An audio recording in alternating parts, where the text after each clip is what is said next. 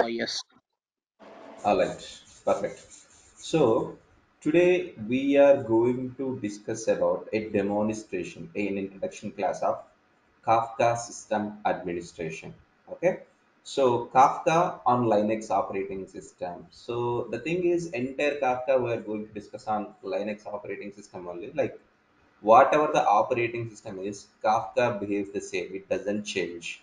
So in real time, Kafka will be used on Linux operating systems only. Like whatever the project you go across the world, 99.99% only Linux operating system will be used for Kafka. So no other operating system will be used because Linux is having its own benefits and Kafka best fit for Linux operating system. Let's start the demonstration now. So the thing is, challenges before Kafka. So let's start like that. So first of all, let me tell you one sample scenario like before Kafka, what was the challenge and why Kafka came into picture. So let's see that. So the thing is, we have a source system and there is a target system. Like there are two computer systems, there are two applications, and they want to talk to each other. So they want to exchange the information. So they want to communicate with each other. So the thing is, in the industry, right, two systems are going to talk to each other for happening some business. So they have to communicate to each other. So right now we are talking to each other. Like I'm a source system and you all are target systems. I'm talking to each other. And why I need to talk to each other? Why I need to communicate to you? Because ultimately some business is going to happen in the backend, right? In the same way, when two systems are talking to each other, it means some business is going to happen at the backend. So the thing is, source system needs to transport some data. So source system simply directly connects to target system and it can transport the data and it look like very simple, right? Now, see this diagram. Now I have four source systems and I have four target systems. Now each and every source system need to talk to each and every target system. Now establishing a direct communication, you see the diagram how complicated it is. When there are just eight systems out of eight, four are source systems and four are target systems, the architecture becomes complicated. But in the real time, if you take any project, there would be millions of systems, there would be millions of applications. Now to establish a communication between all, I mean among all the applications, among all the application systems would be really highly tough, and managing those systems are also becomes very complex, right? So the thing is, when systems are getting increased, when applications are getting increased, establishing a communication among the systems, establishing a communication among the applications will become a highly complicated start. So to make this complication simple, Kafka came into picture. Okay. Now let me explain you one simple scenario. What is the challenge in managing the communication among the applications? Simple.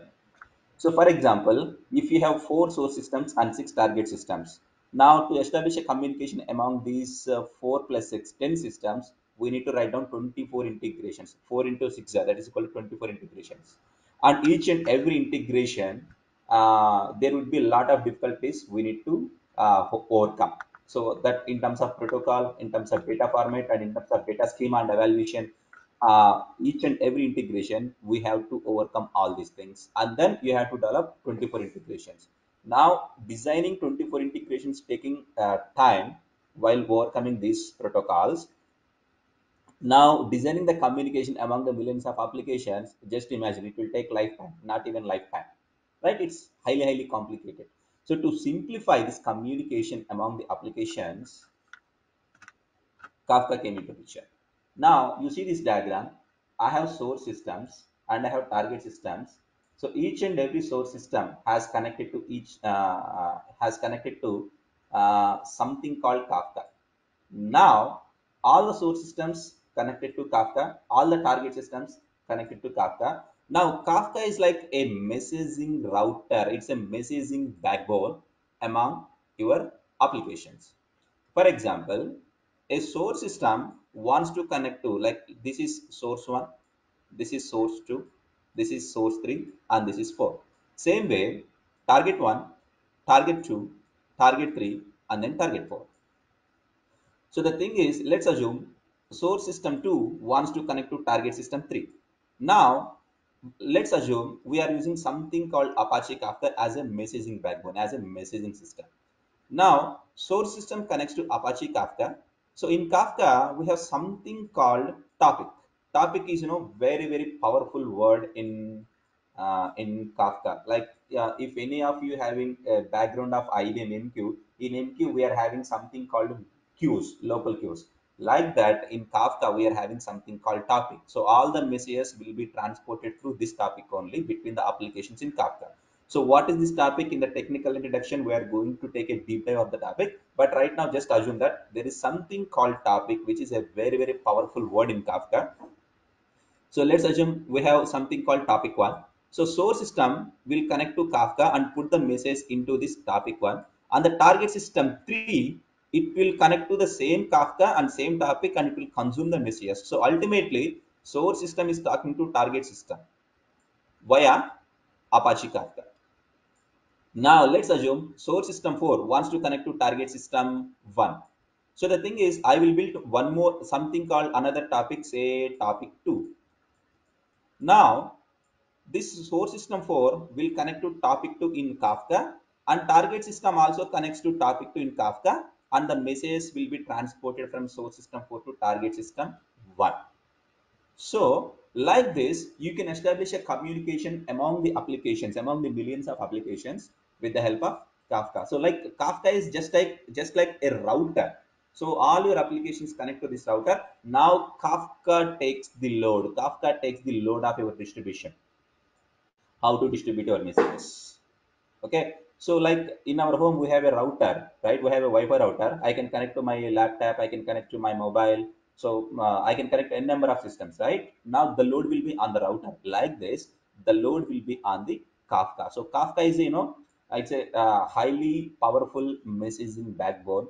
It's really an emerging thing these days.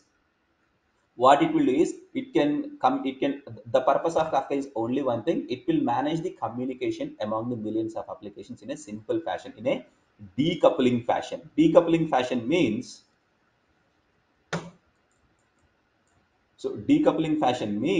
the target system and the source system, they don't have a direct communication. They will be having an indirect communication via Kafka. So being a Kafka administration, our main role is we have to manage the instances, Kafka clusters. So in the entire training, we are going to see how to build this Kafka cluster, how applications are going to communicate, how messages will be produced, everything we are going to see that.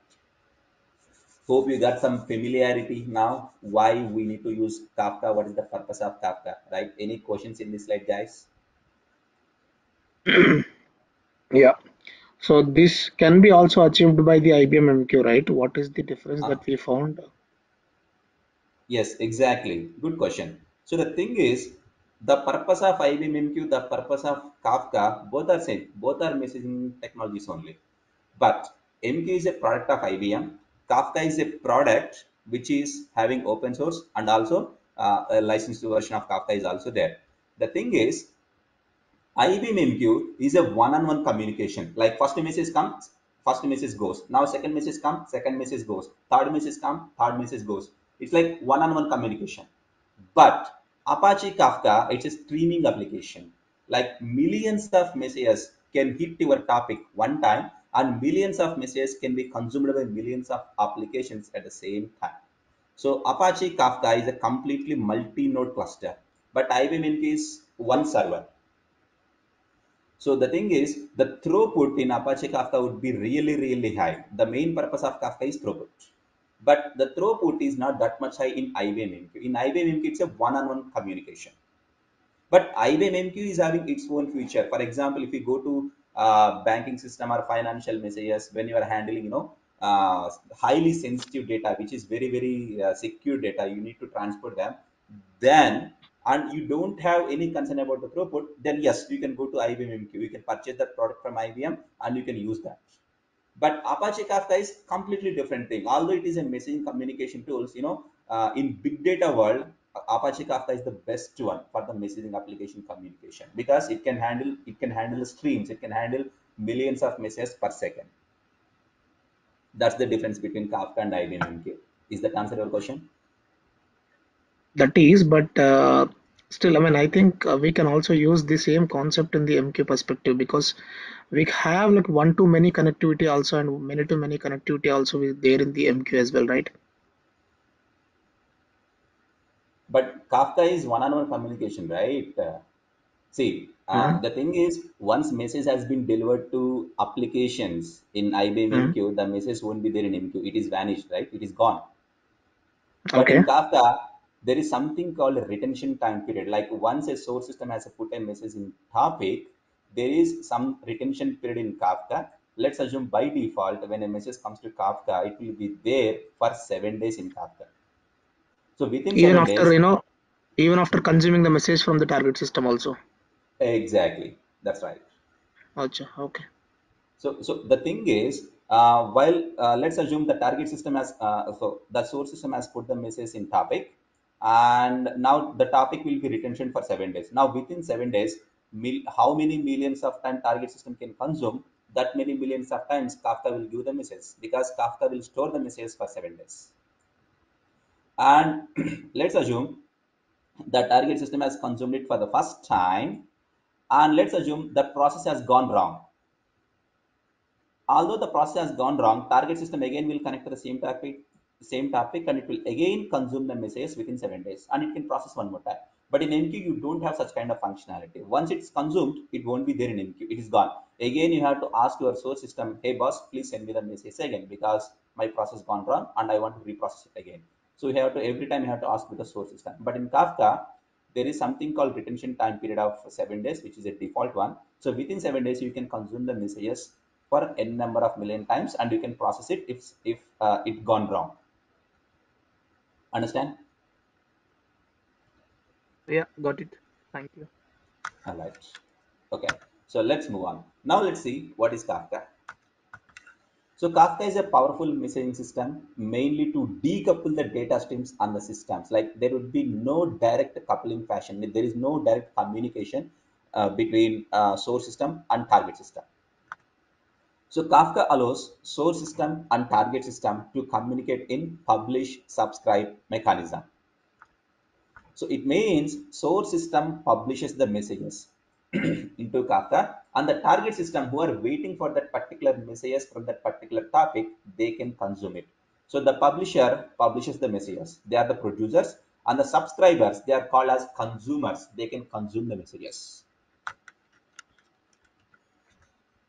So let's see what are the advantages we have with Kafka. So, okay, so Kafka is the concept of Kafka. Initially, it is created by LinkedIn. So I hope you all are professionals. So you must aware of. I'm damn sure you know what is LinkedIn. So LinkedIn, the people, some people who worked in LinkedIn, they have created this Kafka concept. But now it's now a open source project. So right now, the major vendor of Kafka is Confluent. Like for MQ, how IBM is the vendor. Like for Kafka, the major vendor is Confluent. So in this training also we are going to learn Confluent Kafka only, because that's now booming. So you might be having some question like we are saying Apache Kafka, but now I'm saying Confluent. What is meant by Apache Kafka? What is meant by Confluent Kafka? Is there any difference? The answer is simple, guys. There is no difference between Apache Kafka and Confluent Kafka. Both are same. Let's assume you have worked on Apache Kafka for 5 years. Later on, you have moved to a project where Confluent Kafka is there. And don't say that I don't know Confluent Kafka, because Apache Kafka, Confluent Kafka, both are same, guys. Confluent Kafka completely inherited the code from Apache, and they have added their own features. That's it. When you have worked on Confluent Kafka, you can definitely work on Apache Kafka. When you have worked on Apache Kafka, you can definitely work on Confluent Kafka, because both are same, literally no difference. But on the top of Kafka code, Apache will be having its own features, Confluent will be having its own features. That's the only difference, nothing else. Okay, so yeah. So in Confluent also we have open source Kafka community, and we have enterprise Kafka system. So whatever the you use, you can use it. You can download the code from Confluent website, and you can deploy it in your real time project, and you can use it for your live applications. Absolutely no issues. So right now I'm working for a project where we are completely using open source content Kafka only, completely content community we are using. We are not paying even a single penny to content for using that, because it's open source we are using. But the drawback is there would be no support from Confluent. Whatever the big issue you face, everything you have to fix it on your own. That's it. So Kafka is a distributed, resilient, and fault tolerance architecture. So let's see what is meant by distributed, what is meant by resilient, and what is meant by fault tolerance. So let's talk about distributed. So data is distributed in more than one system. So for example, Kafka is always a cluster. It could be a single node Kafka cluster or it could be a multi-node Kafka cluster. So let's assume there is a multi-node Kafka cluster, and when a message has been published into Kafka, it is not stored in one system. It will be distributed among the systems. Like for example, I have 10 nodes in my Kafka cluster. When a message is being published into a topic, then the topic will be distributed into the 10 systems. Like so, whenever topic is distributed in 10 systems, so the message is also distributed in 10 systems. The advantage of this is out of 10 systems, although if three systems are down, still seven systems are there to serve your application. So the end users, they don't feel any downtime.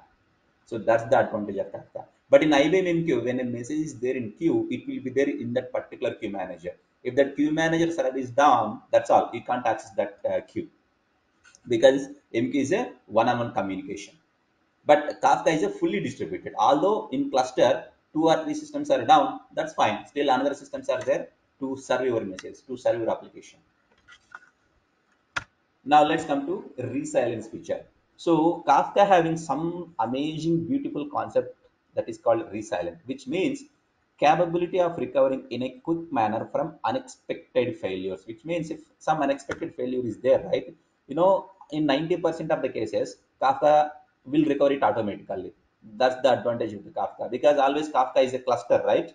So what is meant by cluster? If something is down, another thing will be there to serve your application, to make that business work. So that's what the resilience is. Now, fault tolerance. Fault tolerance means simple. We are discussing about that. If one system is down, another system is still available to serve the application. That's called fault tolerance. So the difference between MQ and Kafka is this thing, guys. So there is no fault tolerance in MQ, but there is a fault tolerance. By default, fault tolerance will be there in Kafka. In MQ, if you want to achieve a fault tolerance concept, we have to go with the multi-instance concept. Some additional things are there where you need to have very in-depth technical deep dive into MQ. But Kafka, by default, this fault tolerance architecture will be there because Kafka is itself a full-fledged cluster.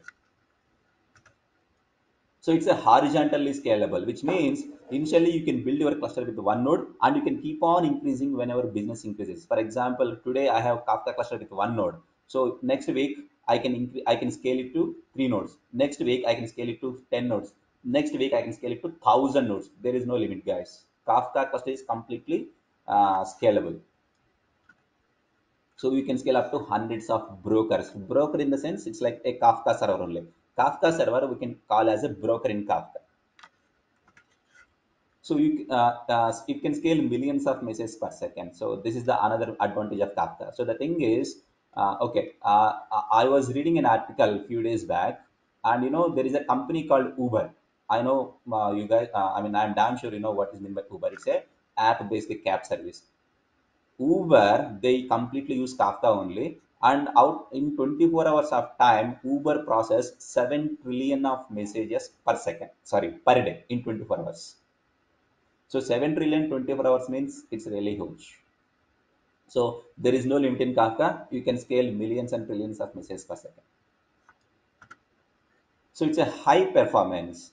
The thing is, I already told you, right? In 1 second, you can process millions of messages. So really, the performance would be really huge in Kafka.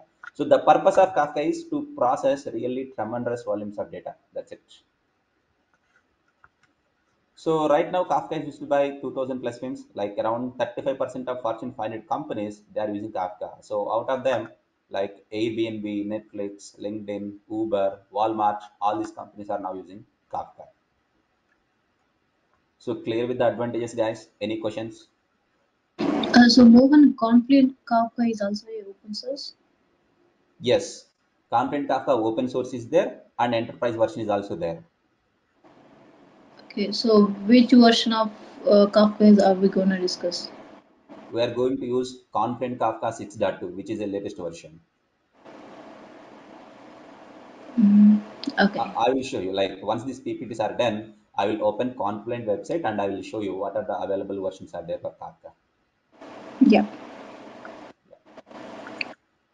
Okay, now let's see what are the real-time use cases of Kafka. So Kafka is a powerful messaging system that we have already known by this time. Now it is used for activity tracking. I will tell you.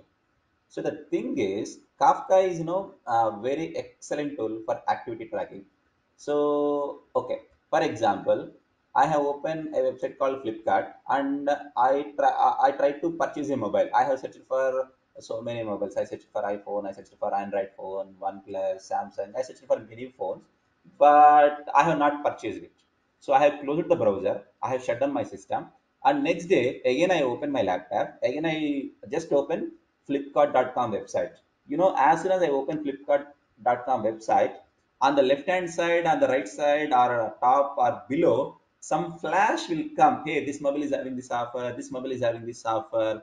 So Flipkart is having that ability. I don't know if you have noticed that functionality or not, but the thing is, how Flipkart came to know you are looking for a mobile for the second time? When you open the laptop for the day two, it is showing the advertisements. Okay, this company is providing this offer, this mobile is having this offer. Why they're showing that? Because the previous day activity, what you have done, they have tracked it. So they might be under the assumption, okay, you might be interested in purchasing a mobile. Okay, if they filter some offers good for you, they can show you. Maybe you can purchase that mobile. Maybe business to happen to Flipkart, right? That might be the reason. So they can track your data, and they can automate something, and they can show you, okay, this is having some offer for you. So if you really love that offer, if you really like that offer, you can purchase it, so that business will happen to that particular Flipkart company, right? So like that, activity tracking can be done for the applications, and gather metrics from different locations. Let's assume I have Android mobile. Android is now managed by Google, right? So let's assume I have visited some mall today, and next day morning when I woke up, right, my Android phone show me, hey Mohan, yesterday you have visited this place. Please provide your feedback, like how to access this. Is this facility is there? What is the car parking facility? They will ask some feedback from us, right? Now, how does that phone, that application know that I have visited this location? Because they have something called metrics location gathering. With the help of a location gathering, they can imagine, okay, he visited this place, fine, take him feedback, so that they can put it on a public website, so that other people they can review it, they can see that. For them, it will be easy. So for such kind of things, Kafka can be used. And application logs gathering, so gathering application logs is one of the toughest jobs. So for example, application will be deployed in the Linux server, I mean in some Unix flavor systems, right? So whenever any application is there, definitely logs will be recorded, right? But the thing is, being a developer, being an end user, if you want to see the logs of particular application, the thing is, you have to log into the Linux server, you have to open the file, you have to search. It means some technical knowledge you need to have, which is not needed for the end users, right? So the thing is, when Kafka have the logs gathering functionality and put it in some nice graphical user-friendly format, it would be very easy for the developers, right? So the thing is, we have something called ELK. I don't know how many people have heard about ELK, Elasticsearch. So Elasticsearch is something, it will gather the information and put it in some nice UI, some user-friendly dashboard, so that people can see that, okay, this is my log. So they can easily search for it. So for this kind of logs gathering also, Kafka will be used. And it's a stream processing. I already told you, Kafka is for managing millions of messages per second, which means it's a stream of messages. So the thing is, to manage the Kafka stream processing, there should be a lot of APIs we need to develop. But the thing is, this API development will be taken care by Kafka developers, but we are Kafka admins. Being a Kafka admin, we are not going to learn how to develop this stream processing and all, because I myself don't know how to build this Kafka stream. Because Kafka stream, to build a Kafka stream application, you need to have a lot of knowledge in the coding part. So from the coding part, I have very minimal knowledge. So stream processing we're not going to discuss, but with the help of stream processing, once you have a Kafka Stream API built, then you can manage the streams. So decoupling of system dependencies, like there is no direct dependency between source and target system. It's completely a decoupling fashion. So it can integrate with the big data technologies like Spark, Flink, Charm, Hadoop, and many other big data technologies. It will perfectly fit because Kafka is to manage really huge data. So huge data means it comes under big data world. So for big data to serve the message, to serve the data to big data, Kafka is one of the best tools. So clear with the use cases, guys? Any questions here?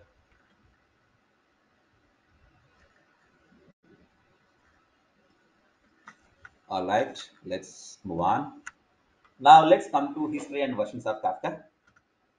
So Kafka is developed on Java and Scala languages. So even when we want to install Kafka in any system, right? First of all, we need to have Java installed on that machine. Without Java, Kafka will not work because Kafka itself developed on Java and Scala languages.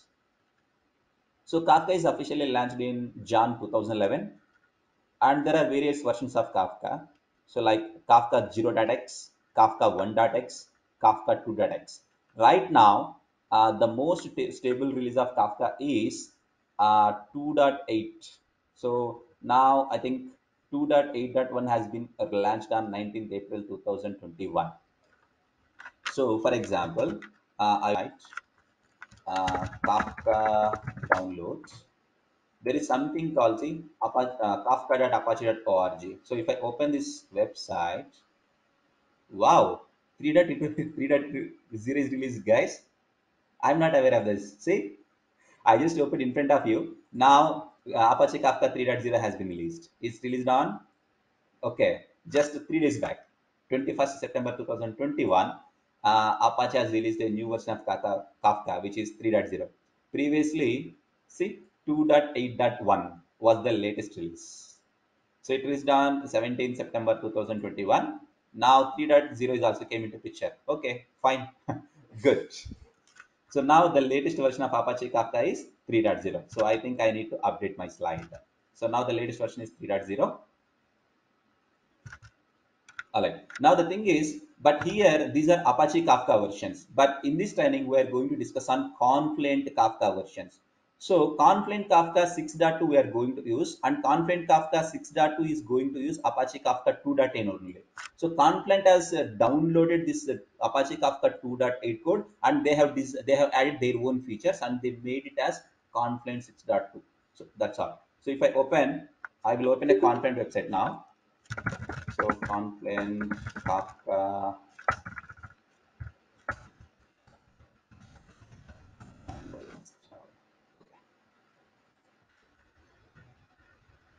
Now this is Confluent website, guys. docs.confluent.io. This is the official website of Confluent. Now, if I click on the versions here, you see Confluent is having many versions like Confluent Platform 5.3, 5. Like 5.4, then 5.5. Then if I scroll up, now 6.2 is the latest version. So right now 6.2.1 is also came. So we are going to discuss about 6.2.0, guys. So this 6.2.0 will be using Apache Kafka 2.8 only. So and these are the installation instructions that we'll discuss in when we start the practicality. But if you want to see what are the features of Confluent 6.2, you can open the release notes of Confluent 6.2. Just type something like this in Google and a website called Confluent Platform 6.2.0 releases.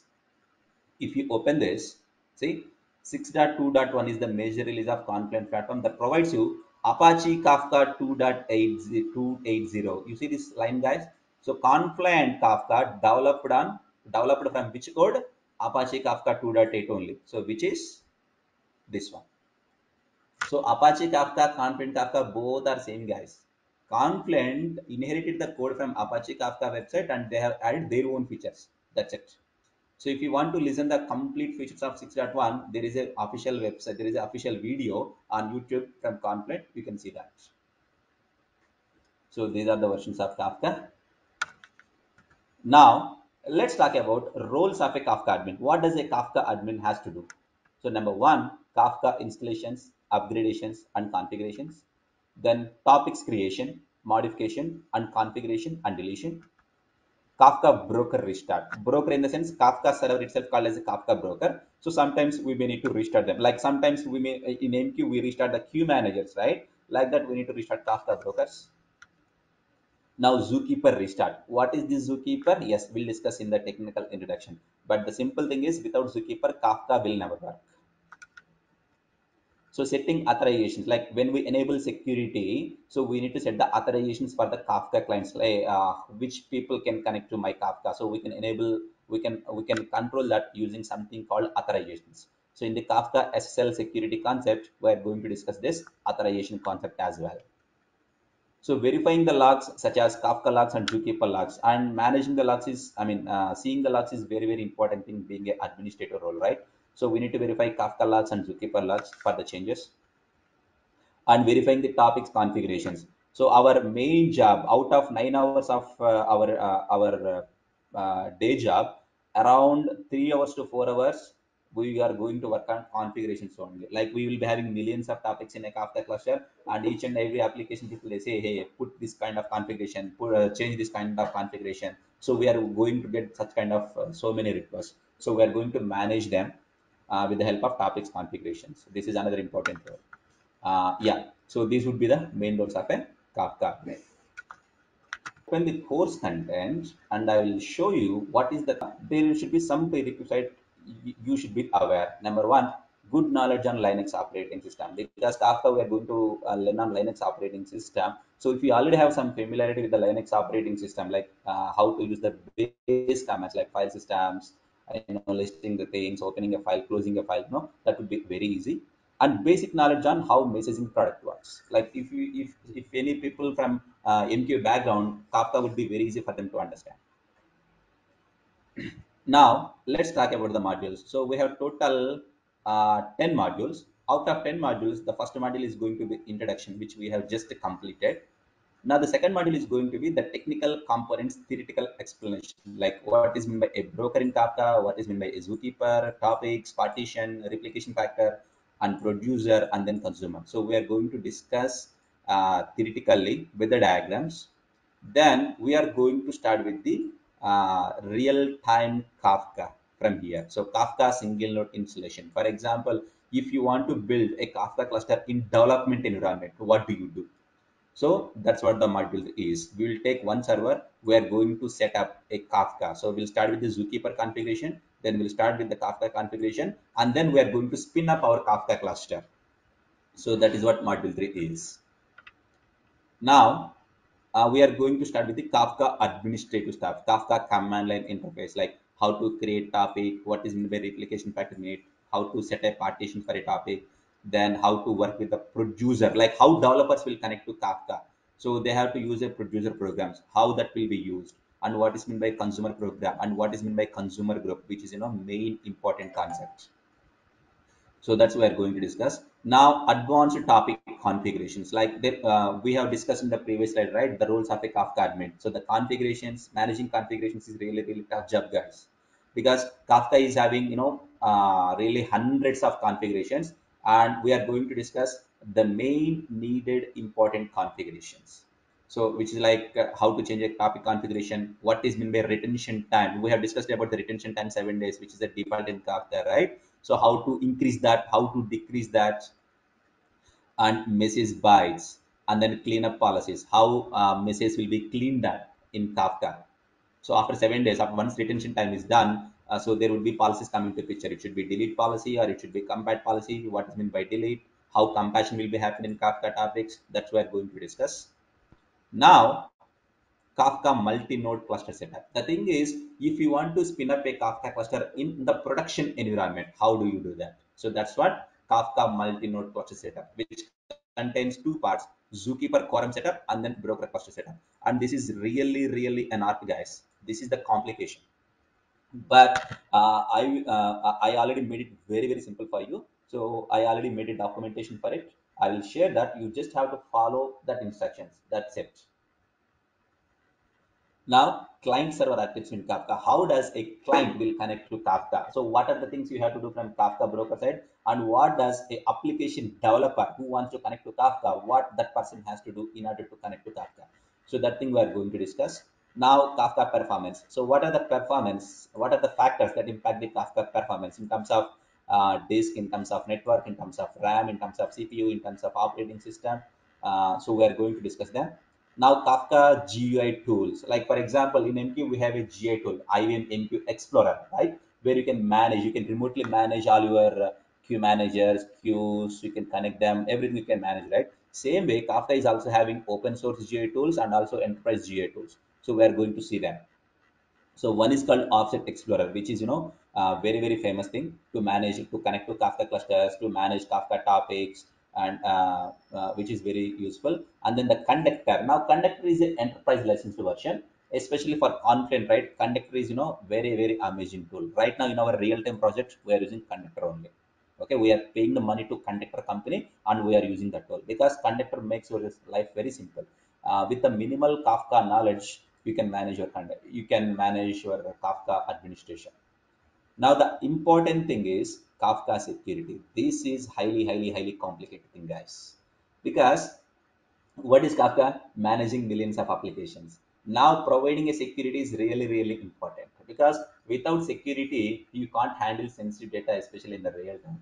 So for example, right now I am working for an insurance company. So we are managing customers' sensitive data like their insurance ID, their policies, and how much amount, what is their address proof, where they are living. It's really sensitive data, very personal to the customer side, and it is our responsibility that we must protect the data. If we do not protect the data, if some invader, if some hijacker hijacked my data, now my data is managed by hijacker, not by me. Now, if my hijacker directly go to client, hey boss, now I am managing your data. Your company is not managing your data. I am managing data. Now, just imagine, aha, the reputation goes down, right? That's directly impact the business of our company.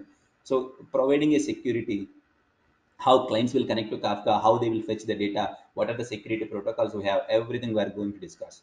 So, which will contain three parts. Number one, encryption to encrypt the in-flight data. Number two, authentication to authenticate the client. Number three, authorization to provide a role-based access control for clients. Like this particular client has to connect to this particular topic only. So that we are going to that we are going to manage, that we are going to discuss in ACL's authorizations. So here we are going to completely discuss on SSL, SSL encryption, SSL authentication, and SSL authorization. So these are the modules what we are going to discuss. Now, okay, clear with the syllabus, guys? Any questions you are having on the course content? Mohan, can Kafka cluster be Kerberized? Sorry? Can Kafka cluster be Kerberized? Yes, why not?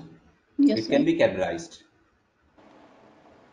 So Kerberos is it comes under authentication, like which client is connecting to Kafka. So when you enable Kerberos authentication in our Kafka, there will be token will be generated, and the token will be having client details that will give the information to Kafka. Hey Kafka, this person wants to connect. Now Kafka decides, okay, connect, or else Kafka can deny. I mean, there are again certain conditions on Kafka. Based on the certain conditions, Kafka decide whether this Kerberos authentication request, this Kerberos ticket will be authenticated or not. So that's again a complicated thing in the security. But here we are going to discuss about the SSL authentication. We are not going to discuss about the Kerberos authentication. Okay. But Kerberos can be definitely implemented on Kafka. Okay. But Kerberos can be definitely implemented on Kafka. Got it. Yeah. Yeah. So any more questions, guys, from the course content? All right. Now I will show you one more thing. Now the question is, okay, why should I learn Kafka? What is the pay I'm going to get when I learn Kafka and when I see when I go to real time? I mean, when I'm attending any interview, how much pay I can ask? So I will show you one simple thing, guys. There is a website called payscale.com, which is an official website, and you can search average salaries for each and every technology across the globe. If I open this website, payscale.com, so in the payscale.com, okay, there is something called, Okay, first of all, let me log in, guys. Otherwise, oh, I have already logged in. That's fine. I have already logged in. Fine. So there is something called for you. In for you, there is something called salary search. In salary search, you can set your salary based on by scale. So click that, and now here type your skill. For example, I am typing Kafka set salaries. Now it will fetch you the results.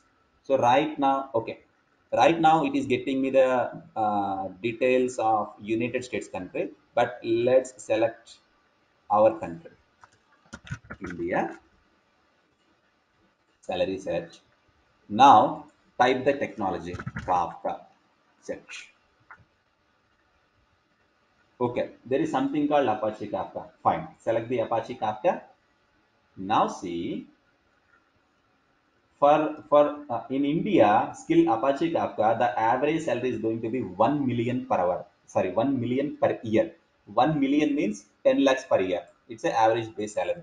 If you just scroll down, they will give you based on designation, they will provide you the salary. These are average salaries, guys. So if you are having a senior software designation and you are working on Apache Kafka skill, so then your average salary is going to be 15 lakhs 54,000 per annum. And for a software engineer, it would be 10 lakhs 76,000. And for a data engineer, 10 lakhs rupees. And for software developer, 7 lakhs. For senior software engineer or programmer, it will be again 17 lakhs. For a lead software engineer, it will be 19 lakhs. And if I go to page number 2, there would be technical architect, which is really, really high role. So 22 lakhs per annum. So software development engineer. So this is the official website, guys. So based on that, you can set your average salary and you can demand that. And again, I'm not saying this would be a perfect salary. It's an average salary. Like some companies will give you less salary, some companies will give you higher salary, which is mentioned here. So it depends on, again, company to company, their budget, everything will come into picture. But this will give you some overview. Okay, this is what I can go. Now let's talk about MQ. Okay, IBM MQ series. In India, okay, in India, see, 97,000. Okay, 9,72,000 per annum. So for Kafka, it was showing 1 million per year, which is 10 lakhs, but IBM MQ, it is now showing 9,70,000. And if you come down, if you are having a technical architect on IBM MQ, you can get 19 lakhs per annum with IBM MQ technology. So that's what it is showing. So like this, you can search for any technology, guys. This is official website, and this is across the globe. So this will definitely give you some good glory. Okay, if I want to switch the job, I have this much experience and this is my skill. Okay, I can go here. Fine. Let's demand like this. Let's ask like this. So that's how it is. Fine. So that's all, guys. I'm done with the demo. Now, do you guys have any questions? Anything? Thank you, Mohan. Thank Sure. you. Thank you, guys. Have a good day. Thank you very much. Thank you.